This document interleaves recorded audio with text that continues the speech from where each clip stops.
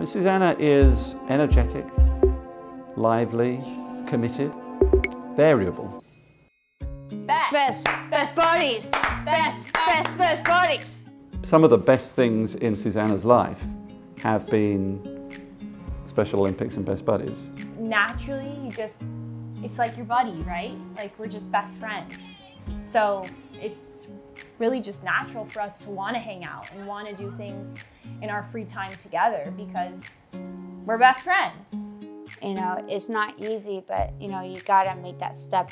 You know, everyone's ready at their own time, but it's, you know, if you don't make that step like I did, you never know when it's your time.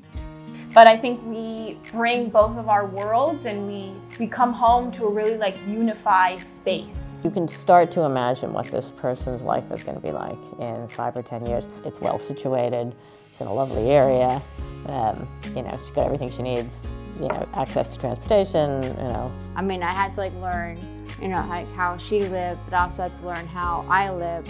You know, it wasn't easy, you know, going through the transition because I was living with my caretaker before I moved into Best Buddies. They need to have a place where they can rest their head. They need to have a place where they feel connected.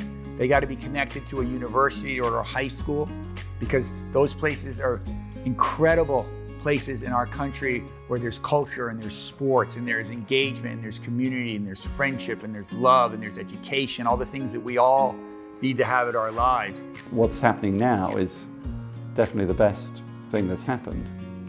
My instinct told me I was ready.